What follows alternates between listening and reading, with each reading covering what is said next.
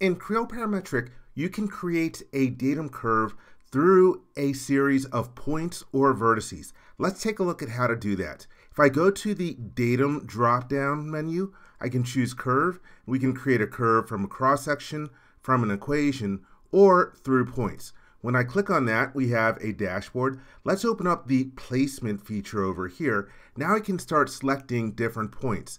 And I'm going to start by selecting this point over here, and then another point. I'm just picking them one by one. You can see how my curve is being developed over here.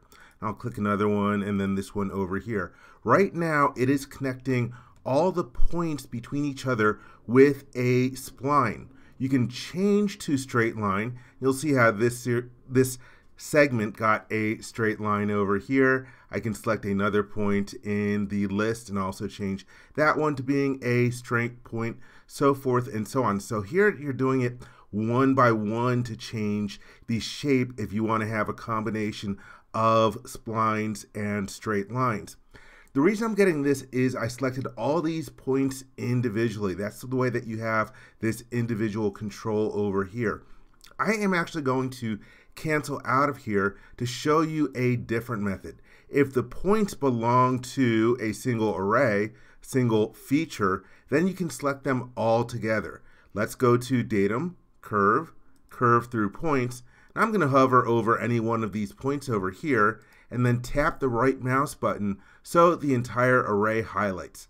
I'll left click and there we have all the points in here listed on a single line, and then I can choose to have them connect to the previous point by a straight line, and that applies it to all of them. You also have a control here to add a fillet, which is the same as this button from the dashboard, and the fillet is sort of like how you want to curve near that point over there. So you can see now that I have that, the curve is not going through each of the points in the array except for the first or the last one. It's curving around a radius value from each of those points in there.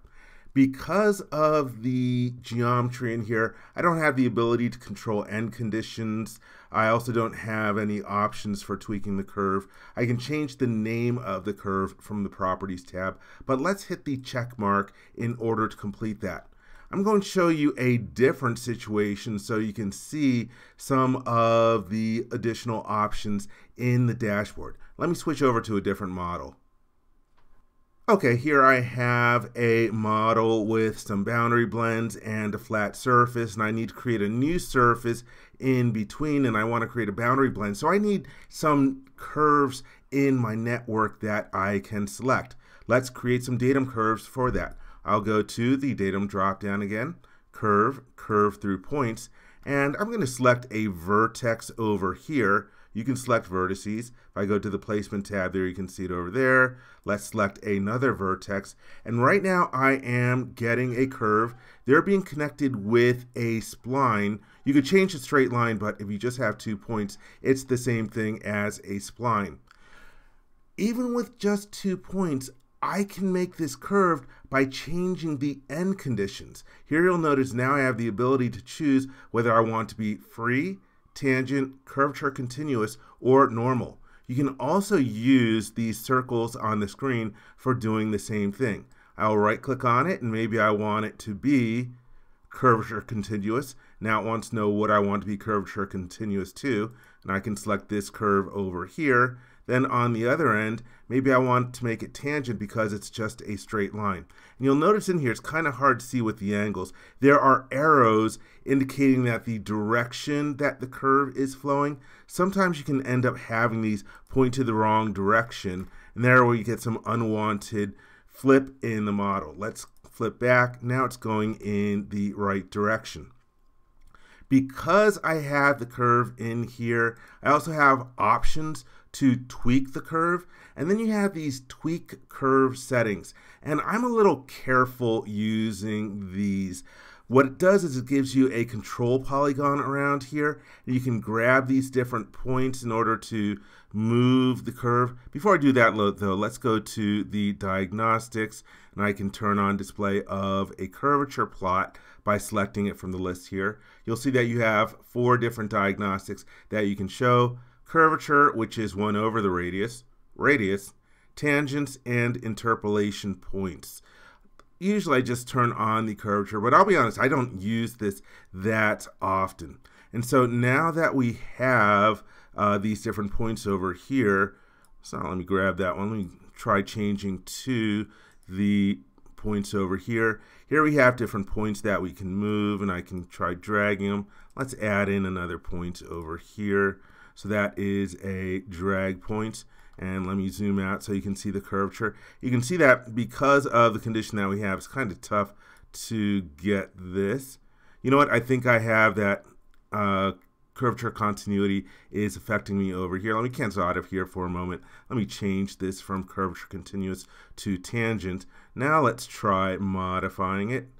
Tweak curve settings.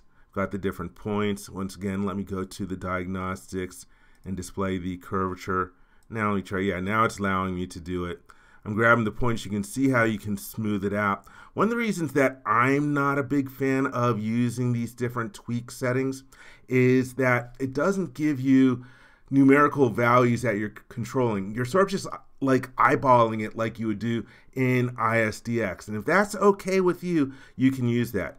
But anyhow, let's click the OK button. And in this particular case, we're using 2 vertices. Again, you can use a combination of vertices and points. Let's go to Datum Curve, Curve Through Points, select a vertex over here, select a datum point over there.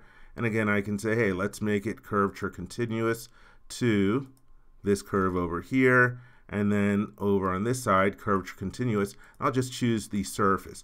And that way we're getting a curve with curvature continuity. By the way, you might want to have your end conditions be curvature continuous if you want the intermediate surface to be curvature continuous as well. Let's take a look at that. So to review my end conditions, I'll go to Edit Definition, and I can see that on the start, I just have tangency. On the end point, I just have curvature continuity. So this is going to cause a problem, which I'll show you.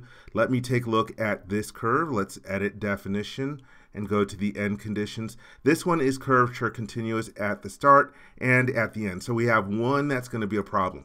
Let's try to create a surface with curvature continuity. So I will click on the boundary blend tool, and I like to select the curves and edges that are longer in the first direction. Select those 2 over there. I need to do a little trimming here. Let me right click and trim at, and I will use this datum point as the limit. Here you can see that we're just getting a straight surface. Let's add in our second direction curves, and I'll select this one over here and this one over here. So that is good. First, let's take a look at changing it to tangent. I'll right click and choose tangent, and it automatically selected that surface to be tangent to.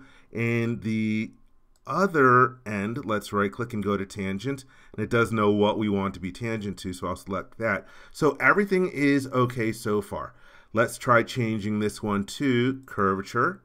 Still good. And now when I go to change this one to curvature, there's a problem. It's trying to be curvature to that, but it's not letting me. And if I try to hit the check mark, it's going to tell that there's going to be a failed feature.